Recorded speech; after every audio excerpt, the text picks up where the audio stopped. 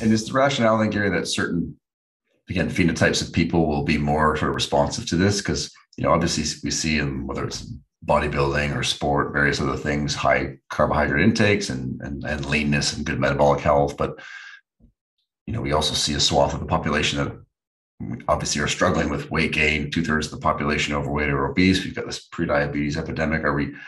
Is it that swath this is more relating to versus the whole population? That's one of the fundamental observations. We know that we can take an entire population, any population we want, add Western diets to whatever they were eating. And that's, sugar, flour, alcohol, seed oils for those people who, and some people will get obese and diabetic and other people won't. Just like we could take an entire population, give them cigarettes and set them to smoking, and some people will get lung cancer and some people won't. And there may actually be a way to genetically determine who manifests the lung cancer phenotype, but nobody bothers to look because we know we can blame it on cigarettes.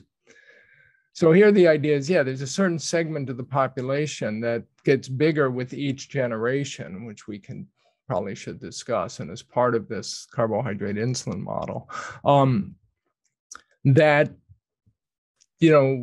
manifests the obese diabetic phenotype in a carbohydrate, sugar, high G glycemic load, high sugar environment, and a segment of the population that doesn't. The problem is the segment that doesn't often become the bodybuilders and the physical trainers and the athletes. And because they're working out so hard and so dedicated to being fit, they assume that if everyone did like they did, they would be fit also, right? Mm-hmm. If you're a marathon runner and you're lean, it's easy to assume that if everyone ran marathons, they would be lean too. And if they're not lean, it's also easy to assume that they're not lean because they don't put in the effort that you do running marathons. What you don't think about is that your body is, a metaphor I used in my last book is actually maybe all of them. It's like a greyhounds thinking that if they could just get the basset hounds to run around the track, the basset hounds would look like greyhounds. And what you get is emaciated, exhausted basset hounds. But not for a second do you end up with anything that looks like a greyhound because they're different animals or different phenotypes. So you add the ideas, you add these carbohydrates to the diet, a certain segment of the population can't tolerate them, and they manifest this obese diabetic phenotype, and then which is, at its heart, an insulin-resistant phenotype. And when the women in this segment become pregnant, if they are insulin-resistant during pregnancy, so if they gain a lot of weight during pregnancy, if they have an abnormal glucose tolerance test, that all of it is a sign of insulin resistance. If they're gestationally diabetic, which is insulin resistance, then they will pass this on, this sort of accentuate this phenomena in their children.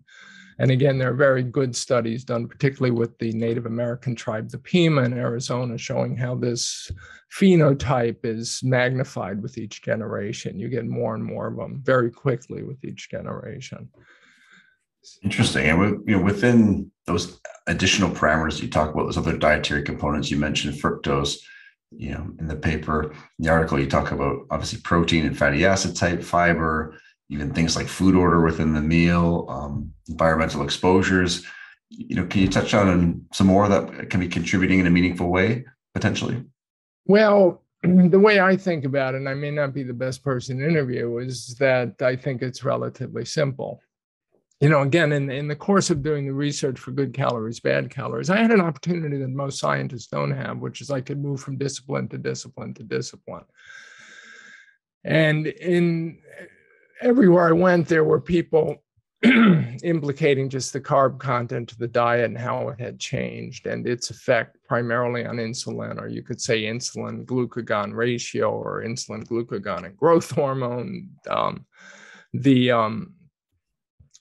my gut feeling has always been that it's the glycemic index and the, like I said, the sweetness, the sugar content, and sugary beverages might be fundamental to all of this. They might have to sort of trigger the initial insulin resistance, and there was significant research in animals. You never know what that means, whether it can be extrapolated to humans, but the easiest way to create insulin resistance in animals is to feed them high sugar diets. So I'm not sure how much the role of fiber would be to slow down the digestion, sort of lower the glycemic load and the glycemic index. When you're eating fiber-rich foods, you're not eating sugar-rich foods, you're not drinking Coca-Cola. And so there are a lot of, one of the issues with the way we fund science since the 1950s is the National Institutes of Health will fund virtually everyone to do a little bit of research.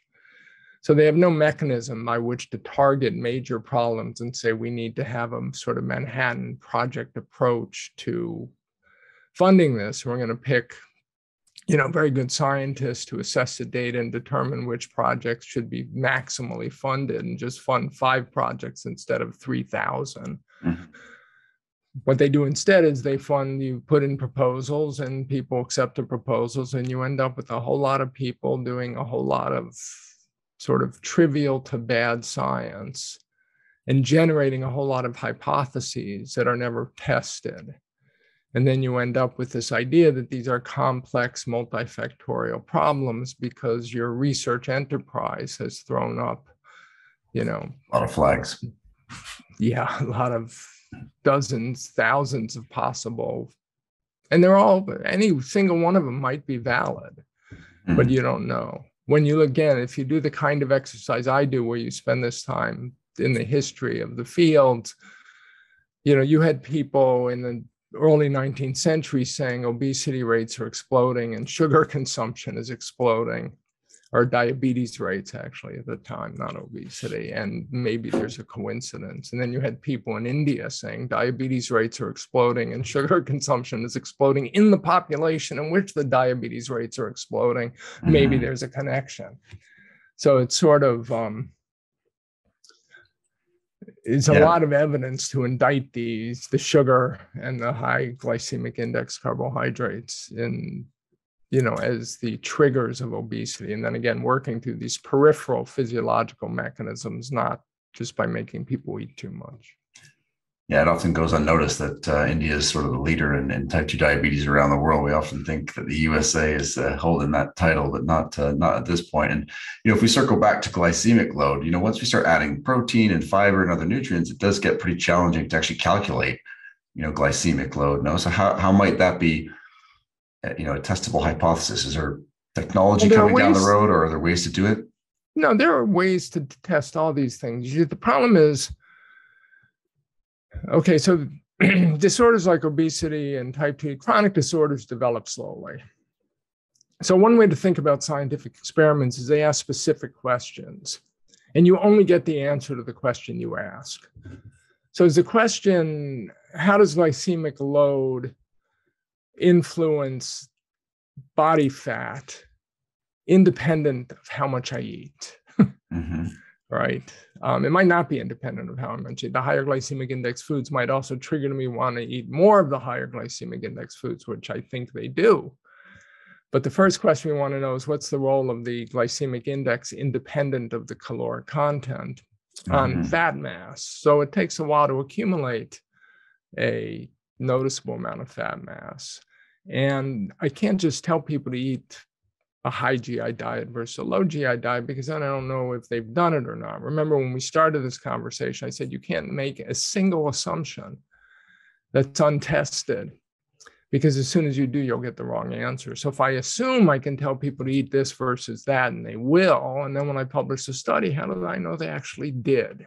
Mm-hmm. Science isn't about taking things on faith. So you end up realizing that in order to do these studies, you have to do it long enough to accumulate significant fat mass, assuming your hypothesis is right. And you don't know what significant fat mass is.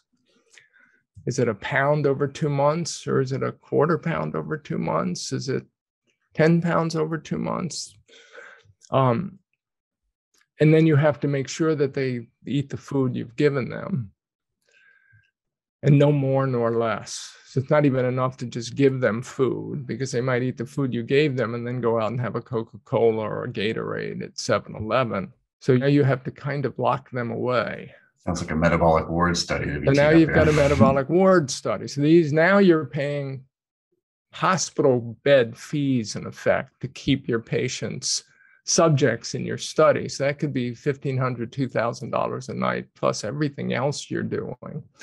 And then you have to keep them there long enough to see a significant change on body fat. You have to make sure they only eat the foods that you give them and nothing else. So you can't have, a door in your laboratory that's unlocked that leads to the au bon pain in your basement, for instance, because you don't know if maybe when you're not looking, they're going down to the au bon pain having a croissant when they should be eating the egg bites. All these things complicate science enormously, and they make it very expensive. You can do it a lot cheaper by doing these experiments in rats or mice, but then you don't know if they have any relevance to humans. Translate to humans, yeah.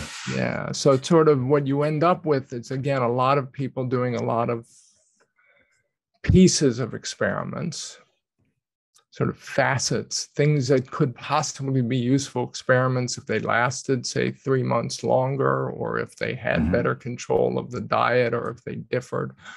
They can be tested, though. All these hypotheses can be tested. They just need the will to test them, the ability to come up with experiments that are rigorously controlled, but that an institutional review board will still consider ethical, and the money to pay for them.